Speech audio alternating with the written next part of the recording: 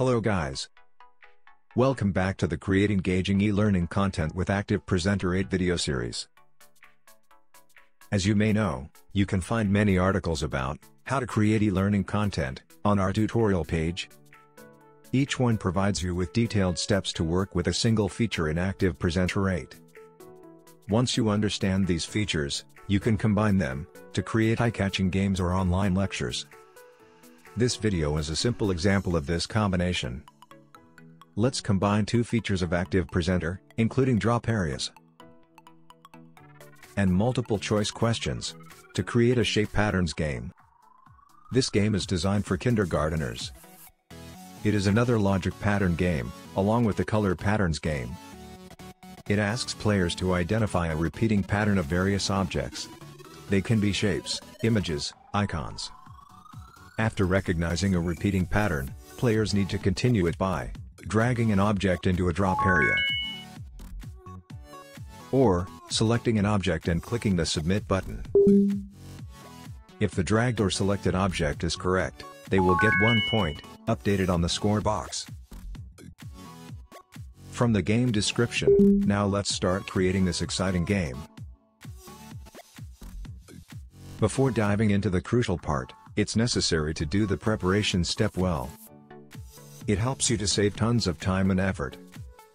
First, launch the ActivePresenter application and create a new project. Insert as many slides as you need. For example, in this game, let's create 2 title-only slides and 2 multiple-choice question slides. Then, open the View tab, select Resources. Click this button to insert all resources such as images, audio, and video you need into the project.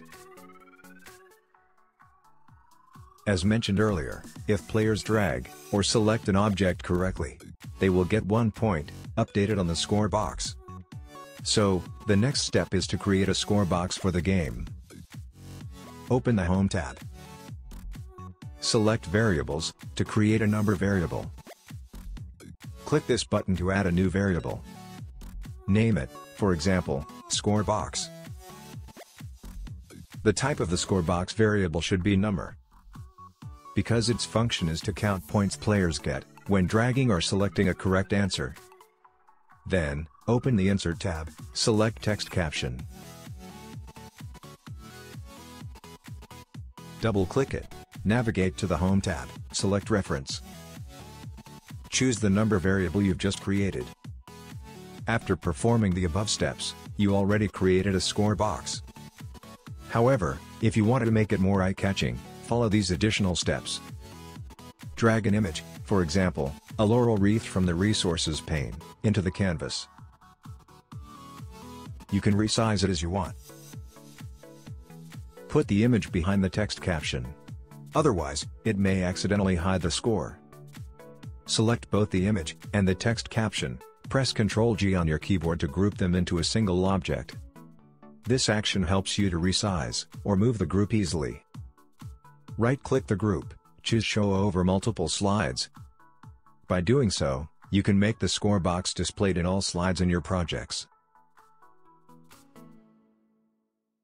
To create shape patterns, in the form of a drag-and-drop game, let's make use of the title-only slide, added in the preparation step. Enter the game instruction in the available title placeholder. Later, you can edit its font, size, color as you want. Open the Insert tab to insert shapes or icons.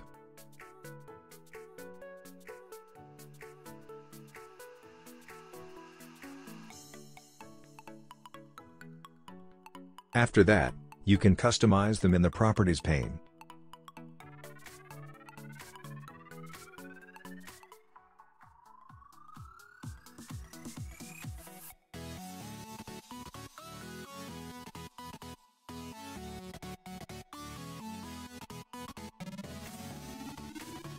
Now, copy all of them and paste, to create a repeating pattern.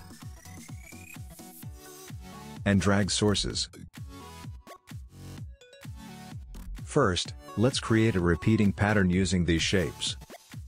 You can use these commands which can be found in the Format tab, to quickly align objects.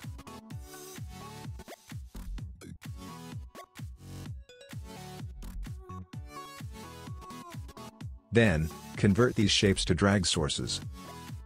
Select them, navigate to the Properties pane, Interactivity tab. In the Drag and Drop section, select Drag Source. By doing so, these objects now are able to drag to a drop area. As you can see, they are bordered by the green dashed line. Note that you can also set the effect for a drag source here. For example, if you select Highlight, a drag source will be highlighted when players drag it. Besides, there is also an option to revert the drag source to its original position. Renaming them may help you easily set correct answer, which will be described in the next step. Next, we need to create a placeholder for those drag sources. Just open the Insert tab, select a rectangle shape and customize it. There is an important note for you. That is, you need to bring the placeholder to the back, so that it won't cover the drag sources. Now, we need a drop area. A drop area is highlighted by the red dashed line. You may want to delete the default feedback messages and drag source, because you already created them on your own.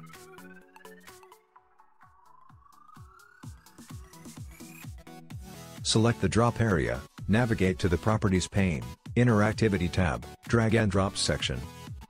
Here, you can set the effect for the drop area.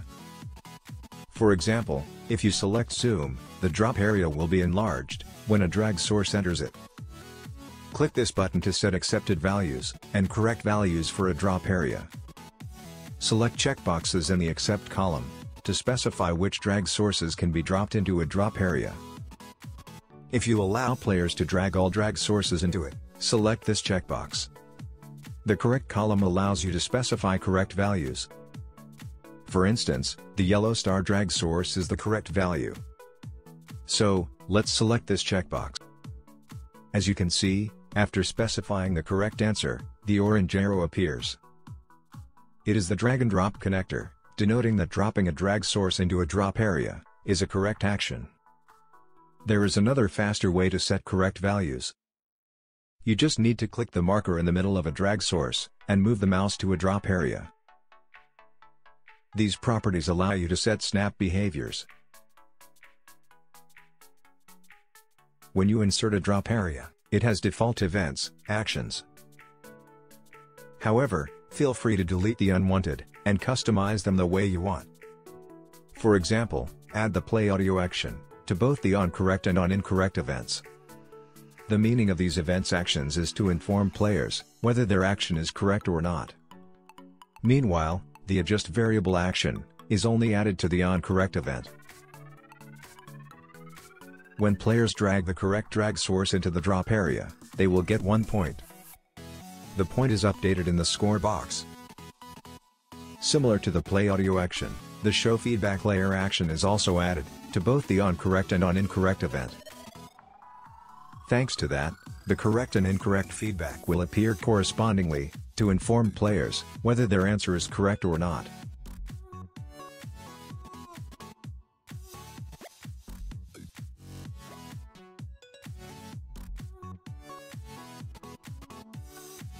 Another way to create the shape patterns game is to use multiple choice questions.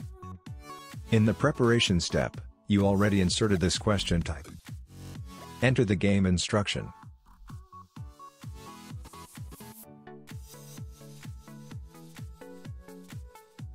Drag images from the Resources pane into the canvas.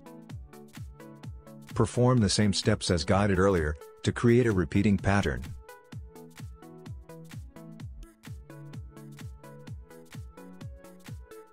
Open the Insert tab to insert a shape, representing the missing object, in the pattern.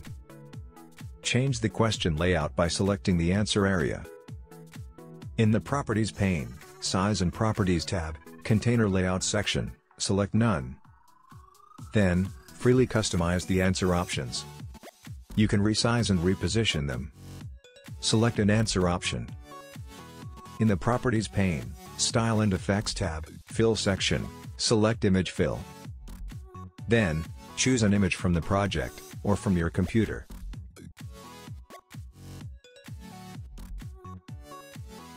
Later, you can easily customize the radio styles in the Format tab.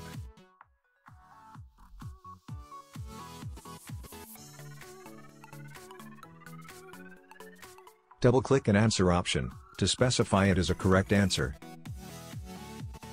Do the same steps as guided earlier to customize events, actions for the question. You can customize other elements by yourself, to make the game look more eye-catching. For example, you can customize the submit button, feedback layers, the game layout, and so on.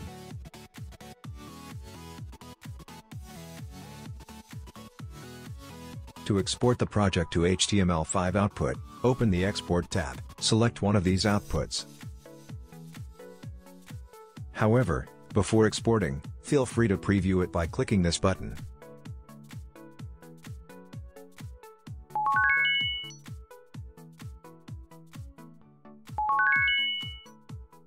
Thank you for watching. See you again in the next e-learning videos.